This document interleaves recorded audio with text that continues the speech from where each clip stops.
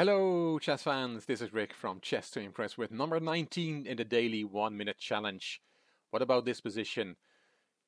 The material's equal and black played knight e6 here, attacking the rook.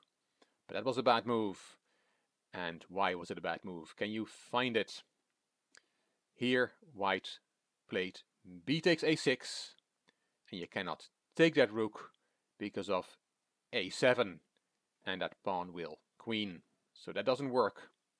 So after b takes a6, black had to take back on a6, but then there was rook c6, and we have a rook fork on knight and pawn. After knight d8, rook takes a6, white has won a pawn and went on to win the game. What instead of knight e6 black should have played is take on b5 first, a takes b5, and then knight e6, and that would have limited white's advantage. Hope you enjoyed this one. See you tomorrow.